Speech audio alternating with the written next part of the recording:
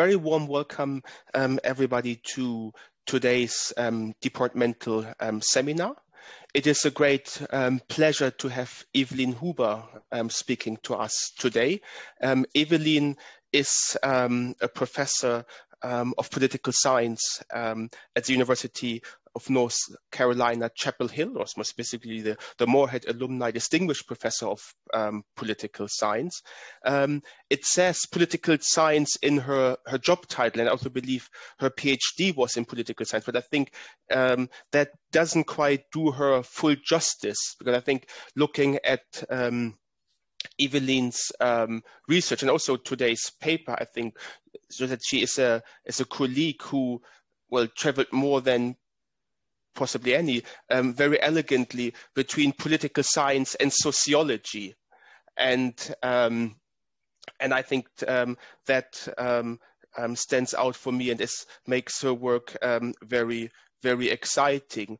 Also, in terms of my own development as a student and also my teaching, I think a huge impact had her 2001 book, which I guess sort of dates me a little bit, on the development and crisis of the welfare state, which I think was quite fascinating from a methodological point of view, the way it combined the quantitative analysis of social policy with an in-depth knowledge of case studies. So Evelyne is a Latin Americanist, I guess one could say, but at the same time is equally comfortable looking at post-industrial economies across the OECD, whether they're in Europe or all the way in Australia and or New Zealand and even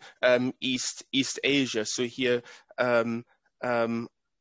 a track record of research that I think is most impressive, and that made me quite exciting that we could win her to present this week to us in the departmental seminar series.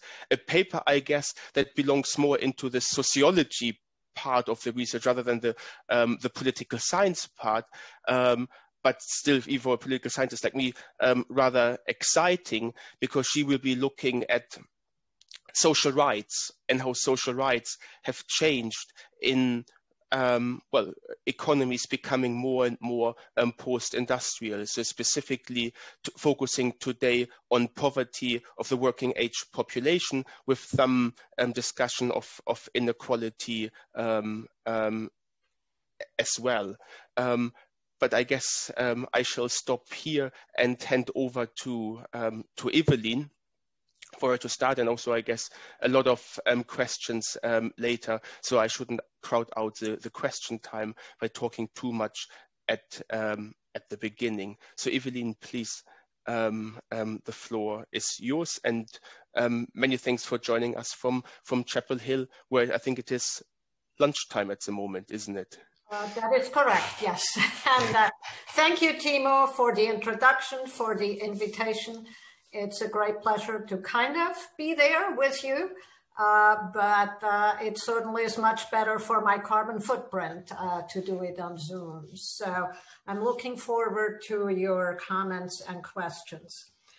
What I'm presenting today is partly finished work and partly work in progress. The part on poverty has been published in Social Forces. The part on inequality will be in our book in progress. So that is ongoing work. So essentially what we are asking is what has happened to poverty among the working age population in post-industrial democracies over the past half century, okay? In particular, we are looking at working age households, and we are doing this because we are looking at market income and then at lowering poverty in market income, then lowering of poverty. And if we take the whole population, then this greatly exaggerates market income poverty among the elderly in countries with very generous pension systems. So therefore, our focus on the working age population. We want to know how over time welfare states have reduced poverty, how welfare states have changed in their effects on poverty, and then we will ask the same questions about inequality. All right, this is a literal Wagnerian wall of figures, and I apologize, so let me just walk you through the essentials. What we are interested in is starting with disposable income poverty. We see that from pre-2000 to now, the average in every welfare state regime, type Nordic, Western, Southern, Anglo-American, disposable income poverty has increased. We see that poverty reduction has decreased in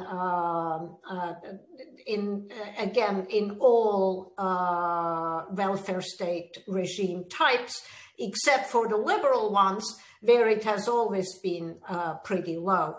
But by the way, if we take out, oh, we did take out Ireland, right? Okay, Ireland is an outlier. Ireland is doing a lot more. All right, a little bit about comment on the data. We pool data from 3 sources: the Luxembourg Income Study, the OECD, and Eurostat, SILC, Statistics on Income and Living Conditions. So we have almost tripled the number of observations compared to past analyses. All right, here are our master variables. These are the master variables concerning market income, poverty, and politics. And by the way, we use a relative measure of poverty. We use the OECD convention of 50% of median income. All right, so a brief comment here on hypotheses concerning politics and policy.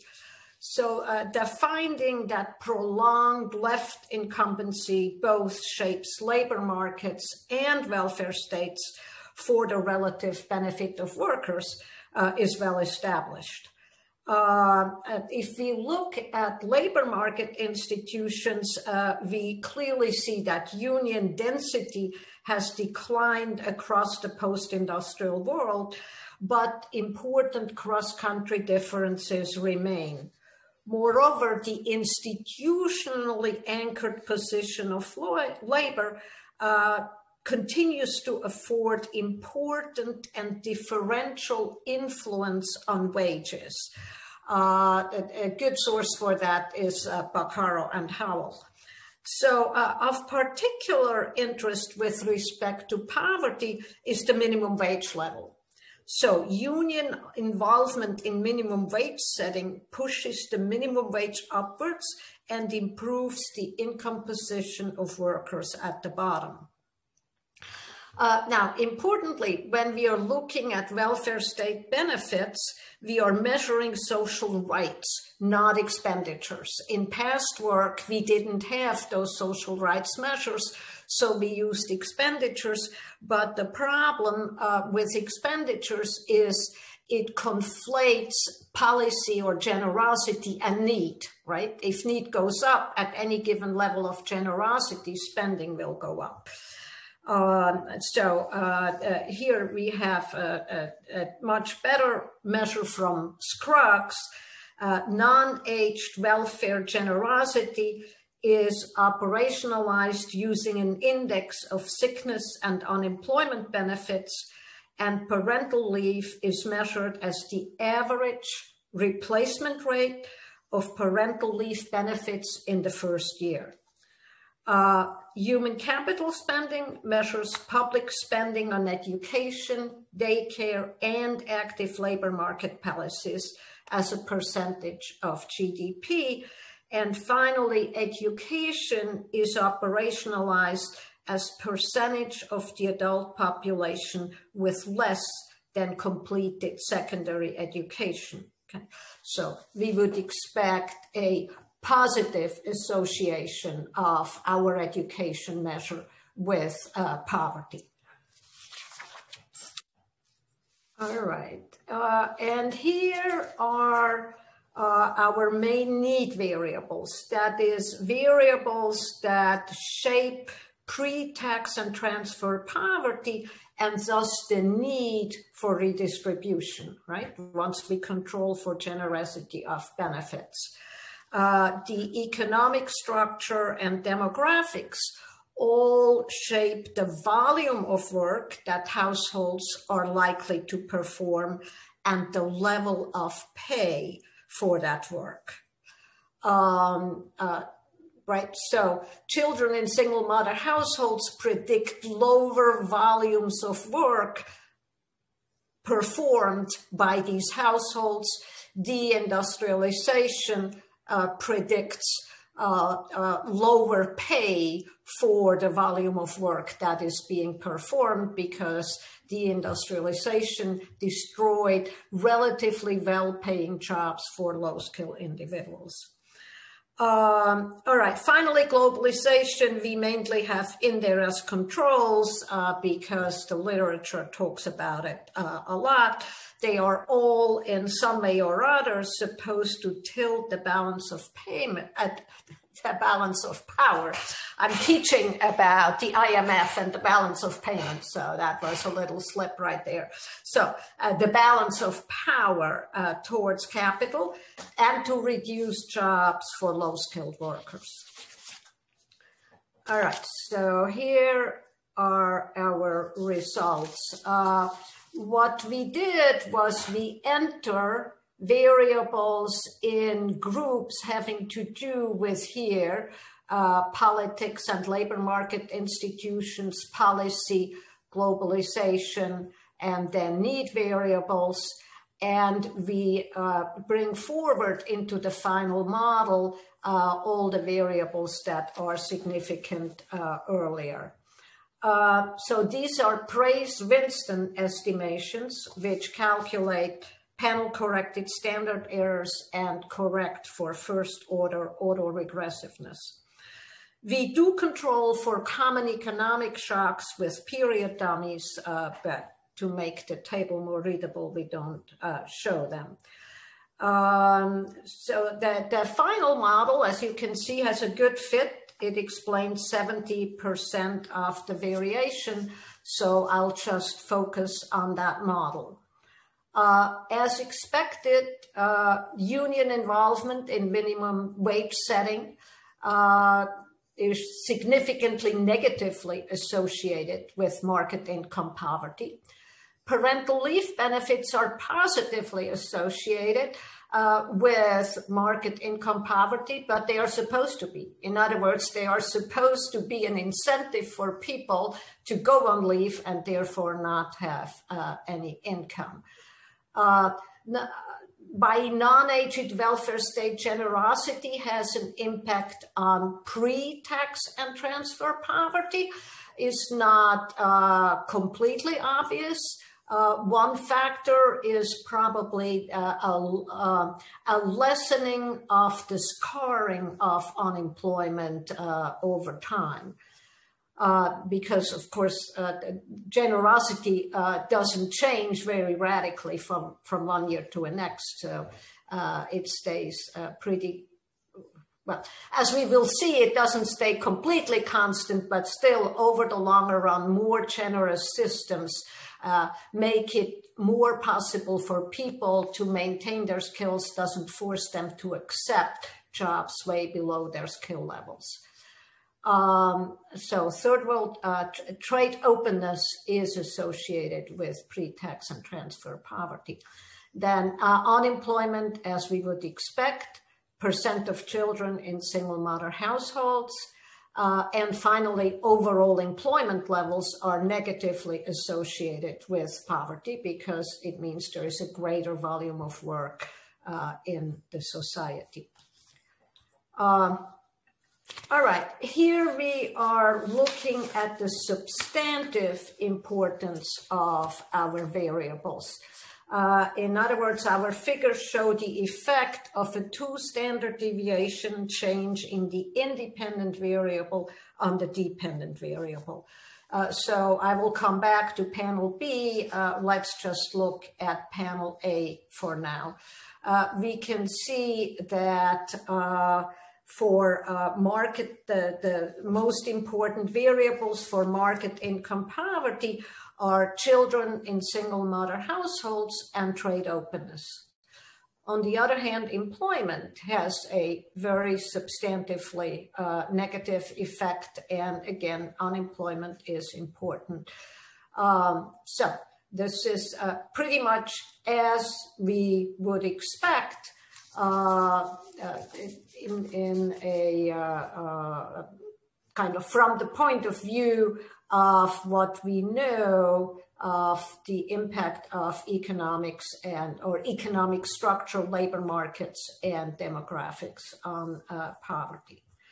So let's turn to poverty reduction. As I said before, if we control for generosity, as we do, then need obviously will drive up poverty reduction, right? So children in single mother families, unemployment, overall employment levels, and industrial employment, we expect to drive up or to be associated with the need for poverty reduction and therefore with actual poverty reduction. In policy, our welfare state generosity and parental leave benefits, we expect to reduce poverty. And finally, in politics, left and Christian democratic government have been shown before to be associated with lower poverty levels. Therefore, we expect them to be associated with poverty reduction. Same thing for women in parliament. And by the way, we expect the political effect because clearly there are more policies than what we have measures for here with our social rights, in particular social services that make it easier, for instance, for children in single mother families, for single mothers with children to engage in paid work. So therefore, we expect a residual political effect. The same thing goes for women in parliament. Typically, women have been shown in parliament to show more concern for women's issues, children's issues, and so on, and in general for poverty. And finally, we have veto points. Veto points, that's a composite measure for presidentialism, bicameralism, federalism, and the regular or usual use of referenda. And if you have a lot of veto points, that makes it harder to pass significant legislation of any kind, but specifically in our case here, what is of interest is legislation for poverty-reducing policies. And here are our results, same setup as for pre-tax and transfer poverty. Again, Price-Winston regressions, variables entered in groups, the significant variables carried forward. And as you can see, again, our results are pretty much as expected. We find that need variables, that is children in single mother households, low levels of employment, along with social rights and politics, social rights, parental leave benefits, non-aged welfare generosity, and the politics, Christian democratic government, and veto points negatively, all shape poverty reduction. Now, clearly the surprise is the failure of left government to reach significance. Of course, left governments, so this is in contrast to previous studies of both disposable income poverty and poverty reduction. That is our own earlier article, our 2003 article, where we, and 2014, where we found that social democratic incumbency was significant and generally stronger than Christian democratic government. However, of course, social democratic government works very heavily through our measures of welfare state generosity. If you want to see those models, I can show them in the Q&A. I want to move to the comparison over time. But before we get there, let's go back to the substantive importance of our variables. And this is now panel B here on poverty reduction. We can see that non-aged welfare state generosity, again, this is Crux's index of generosity of unemployment benefits and sick pay, is the substantively most important variable in reducing poverty. The second most important is percent and need variable, children in single mother households. And then we have employment and veto points and parental leave benefits as important variables as well. All right, let's have a look at the important question of how welfare states have changed in the needs they are addressing, right? And here we look at all three dependent variables: market income poverty, poverty reduction, and disposable income poverty. And we divide the sample in the year 2000. So this is up to 2000, the first one, and the second one is after 2000. So for our social rights variables, the effects remain pretty constant over the two periods for all three dependent variables. Okay.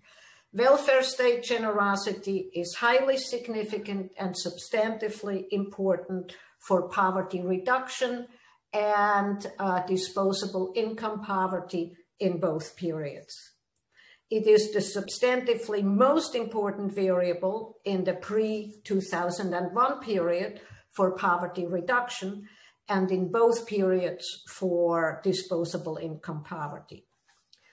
Unemployment is the substantively second strongest variable for poverty reduction in the earlier period, but it loses significance in the later period.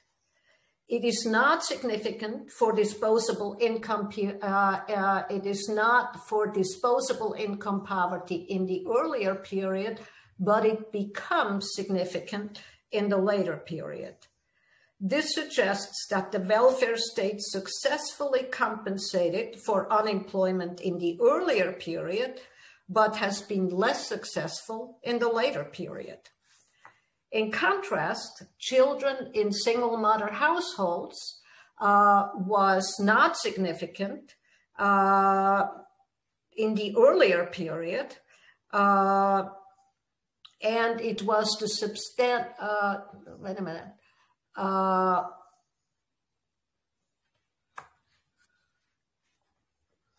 it was the substantively most important variable associated with market income poverty in the earlier period.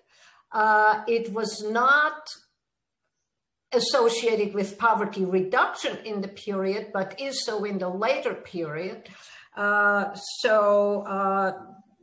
It becomes in the later period, as we saw in our previous graph, it becomes the variable most strongly associated with poverty reduction, and it is not associated with disposable income poverty. These results indicate that welfare states have reoriented to some extent their focus from unemployment compensation to support for children and work-family conciliation policies, or from old to new social risks.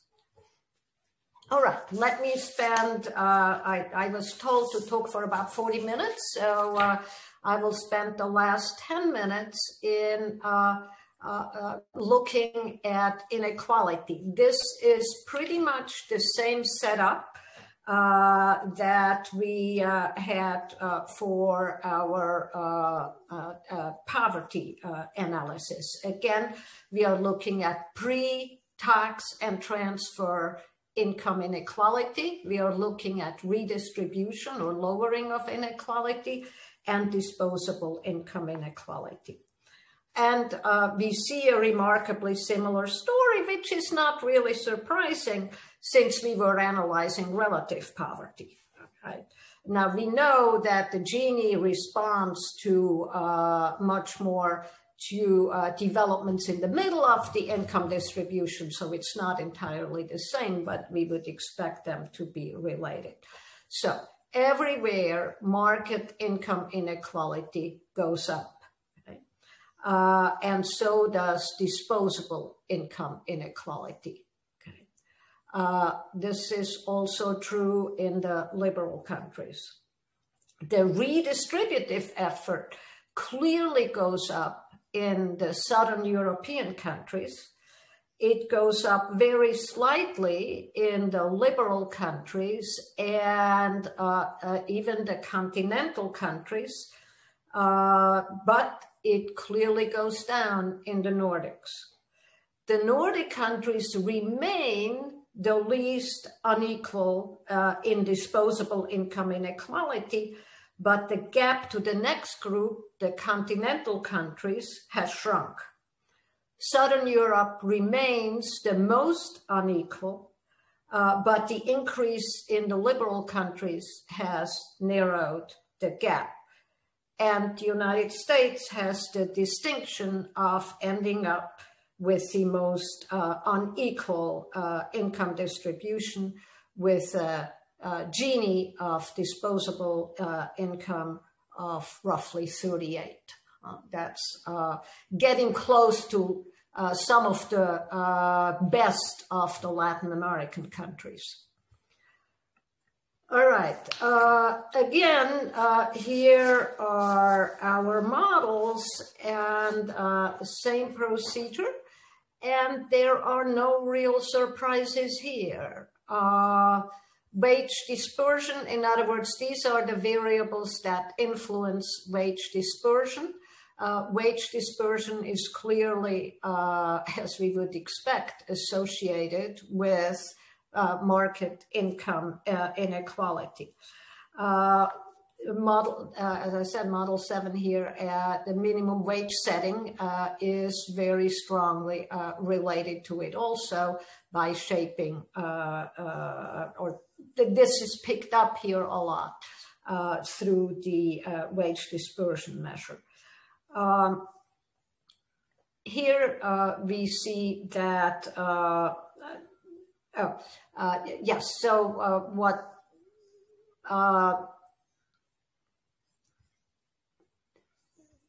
Model 7 has a further significant coefficient for human capital spending. Again, human capital spending we would expect to affect wage dispersion, So the reason for keeping those separate, for not just using wage dispersion, but rather showing the effect of minimum wage setting and human capital spending, the reason for that is because those are policy variables, institutional variables that can be manipulated, right? That's the reason for showing them separately. It is, again, volume of work and remuneration of work as indicated by wage dispersion. Then we have the same unemployment and employment and the percentage of children in single mother families that shape pre-tax and transfer inequality. And here is our analysis of redistribution. And again, we see once we are controlling for the benefits, then need is very important. That is children in single mother households. Our parental leave benefits are important, and in particular, non-aged welfare state generosity. And we see a strong association with veto points. In other words, the dispersion of constitutional power that makes it easy for opponents of redistributive policy to exercise veto power. And finally, the same look, I have a few more minutes, the similar, very similar pattern of change over time as we saw in poverty. The need variables of children in single mother households, right here, does not drive up redistribution in the early period. It does in the second one. It is significantly associated with disposable income poverty in the earlier period, not in the second one. In other words, it's even wrongly signed. The unemployment rate does not significantly affect, right here, does not significantly affect disposable income inequality in the earlier period, but it does so in the later period. Again, employment also loses significance in the later period. So it's really remuneration at the bottom, unemployment and welfare state generosity that shape disposable income inequality in the more recent period. And again, we see how the welfare states in the more recent period address the problem of children in single mother households more effectively than they did in the earlier period. All right, and with that, I thank you for your attention, and I'll be happy to answer your questions. Well, thank you very much, Evelyne. And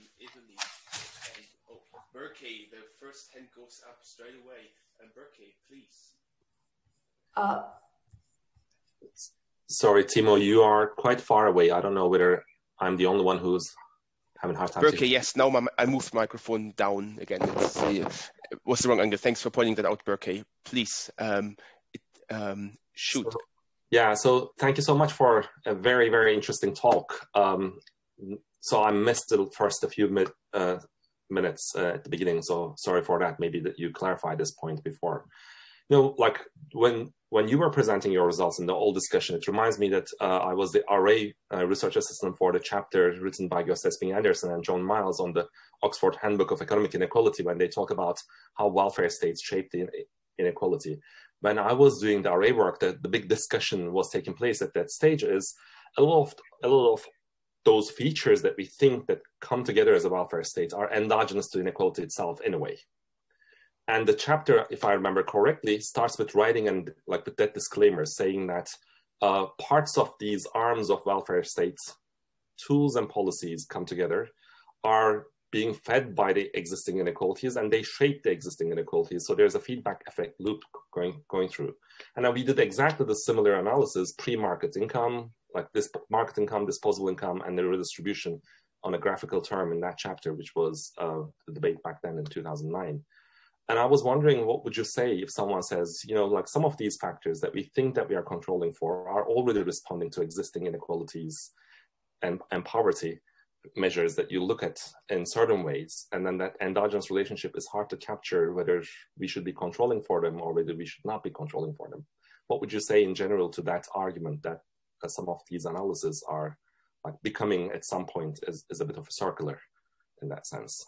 Well, I would ask somebody to clarify the endogeneity chain. In other words, what is it about inequality that shapes the welfare state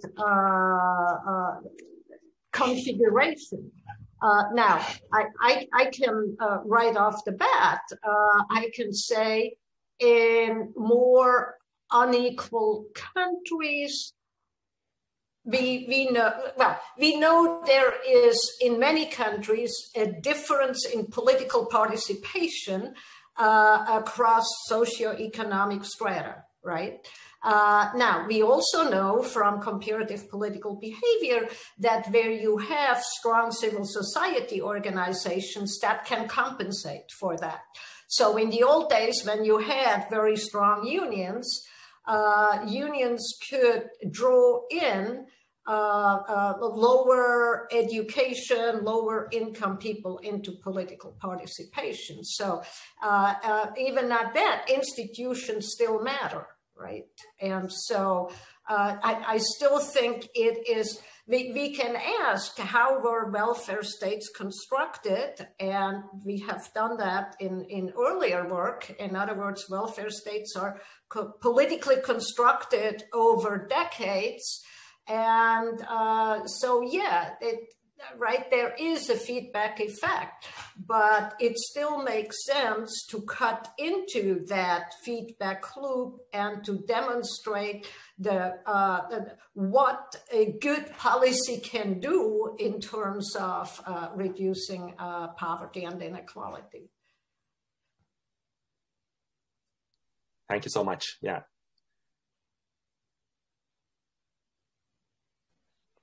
Anybody else having a question?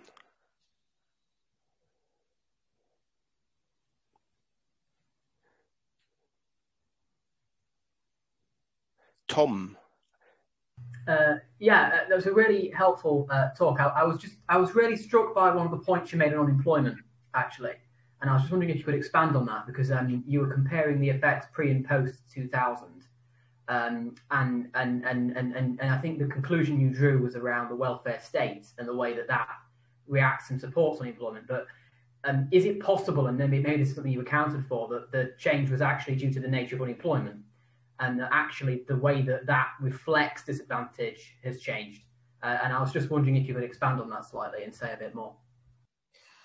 Well, so if we look at the generosity of welfare state, the generosity of unemployment compensation, we see that it has gone down in most countries. Okay, in other words, the replacement rate has gone down. In many countries, you have like tougher qualifying conditions. In other words, people have to have been in work for longer. We have an other thing in many countries, the tops have been frozen. So you have had a compression downward in unemployment benefits. So yeah, the benefit structure clearly has become less generous as unemployment has become a longer lasting and bigger problem. That is, rates were higher and the higher rates have lasted longer. Did that answer your question, or was... Yeah, okay. I think that clarifies a bit actually around what the model was showing, actually. That's really helpful. Thank you. Okay.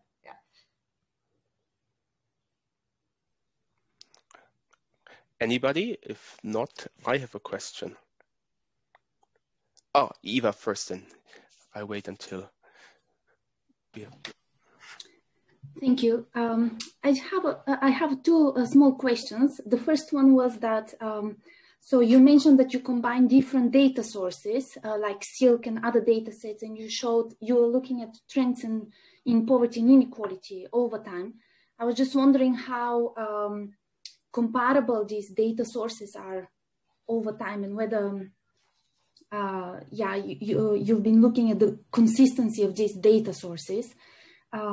Another question I had was about this indicator of non-aged welfare state generosity. I missed how exactly it was created, but you mentioned, I think, that it captures sickness and unemployment benefits. And I was just wondering whether we should be also looking at other welfare payments, such as family benefits or social assistance benefits, and how they are designed, because obviously they will have an important role for poverty reduction and redistribution. And just finally, if I may, when you talk about redistribution, I thought that perhaps also the design of the income taxation would be quite important in affecting levels of income inequality, and whether that's something that you could consider. I'm sorry, the design of what? Income taxation. Oh, right. For example, top marginal tax rates. Okay. And so on. Yeah, the progressivity of the income tax schedule. Right. Okay, those are all good questions. So first, yes, the data are compatible, but it takes quite a bit of work. And what we did was, when we had list data available for those data points, that's what we used. Then we added the SILC data for the missing. SILC and lists are very compatible. It's the OECD that is somewhat more problematic. And we used the OECD data only when lists and SILC were unavailable. And of our 374 observations, 74 come from the OECD series. So anyway, there is some adjustment one has to make in looking at them, but it is possible. Okay, the generosity index we got from Lyles-Crooks. Lyles-Crooks includes in this particular index unemployment and sickness, and he codes those, he constructs an index that takes into account replacement rate and qualifying conditions and duration. And you are absolutely right that it would be good to have all those other data on social assistance, housing, and so on. And obviously, if we had that, we would get an even bigger effect on poverty reduction and inequality reduction. The problem is those data are not easily comparable. There is a minimum income benefit data set put together by Kenneth Nelson and others at SOFI, the Stockholm Institute. Again, it's whatever. So we decided not to use it. For one thing, it doesn't have the time coverage that we would want. So anyway, theoretically, you're entirely right. It would be good to have all that. In practice, the data are just not available for the time period we wanted in a comparable form. And then finally, yes, if we took into account taxation, actually, there is a paper and that looks at what amount of redistribution is affected through the tax system versus expenditures. And the evidence is overwhelming that by far the biggest part of redistribution happens through expenditure. In other words, very few tax systems are really redistributive. In other words, most are close to neutral, maybe slightly progressive, in other words, slightly redistributive, but it's the expenditure side that is massively redistributive. If you want to, I will find the reference for that paper. I just can't recall it right now. Send me an email afterwards if you want it.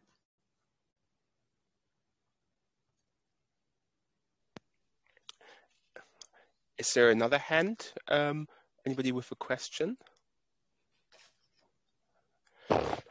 If not, I have a comment or a question. What I think is intriguing that you show that welfare state effort has quite clearly changed. So changes in the redistributive effort, but also the risks that are effectively attended, but at the same time you show that the disappearance of partisan effects, but highlight the great importance of the institutional context for policy making. So if a policy making context is more difficult with a lot of veto opportunities, it shapes the outcomes rather than who sits in the driving seat.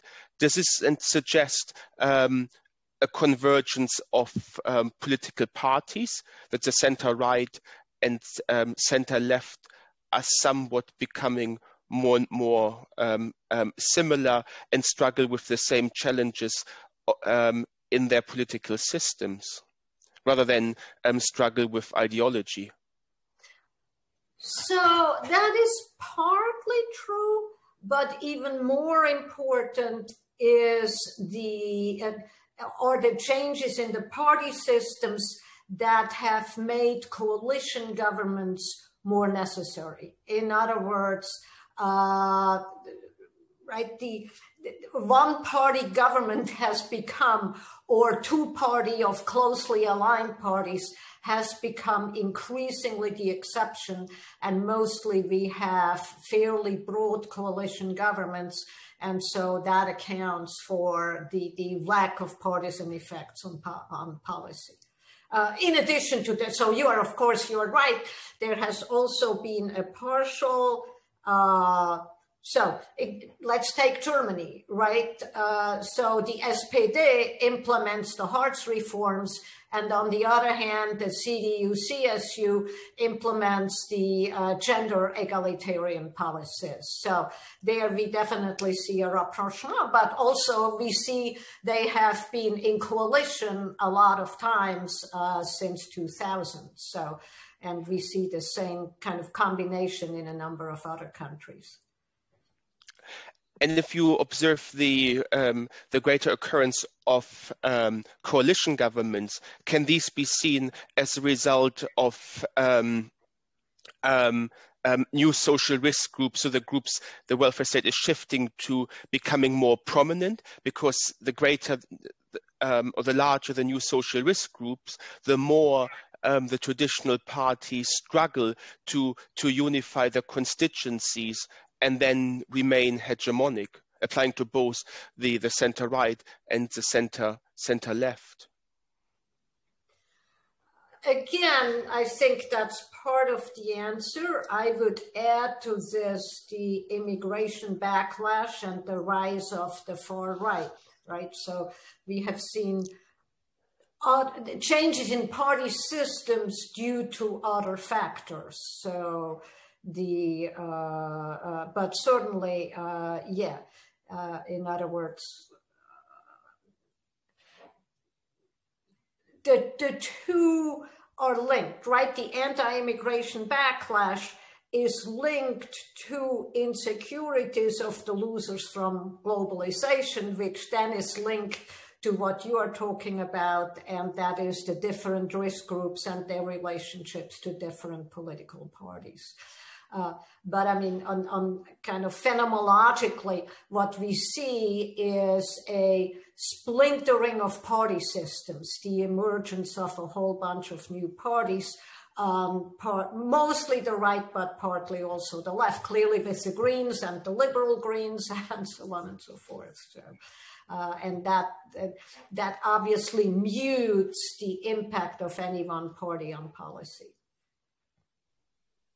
Thank you. Anybody else with a question? Oh, Berke is back in business. Berke, please. Unless there's somebody else who wants to jump in front of the queue before Berke takes a second dip. Please, if anyone has. Nobody? I'm happy to. Berke, go for it. Thank you. I'm so sorry. No, so, don't be. Evelyne, sorry for coming back with a question around the similar topic, because I think what you just said to Timo's question is a good example of type of feedback effect that I was actually thinking about, which is the migration that you use as a control in your right-hand side. Can we just really think that the migration was entirely free from the welfare state's own configurations? For example, like why do we think that, especially in the refugee migration, that they chose Germany rather than other countries? And so that political processes somewhat that feeds to some of these factors that we think on the right-hand side should be. And I thought that your example for migration was a clear illustration of it, that it didn't happen randomly, that the migration happened in certain ways to certain countries compared to others.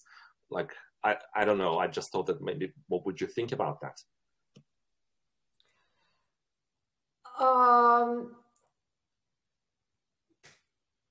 Well, so is the question, what do I think? Countries with generous welfare states are more attractive to migrants? Yes, no doubt about it.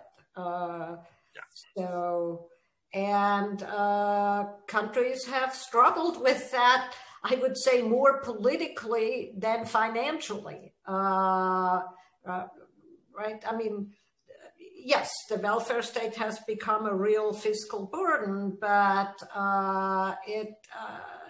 most of the kind of north of Italy, most of the countries north of Italy have done relatively well economically. And so this was economically manageable, but it created major political problems. That's right.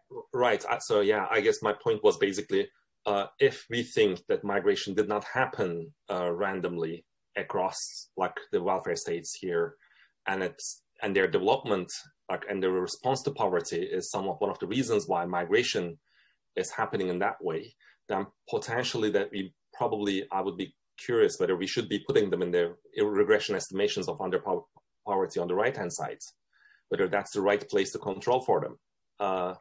Because they themselves very much is a response to the poverty alleviation problems, and that's exactly the example of endogeneity that worries me in that setting. But maybe so that's, I just wanted to highlight as an example. Sorry, I don't want to hijack the conversation or discussion. So that's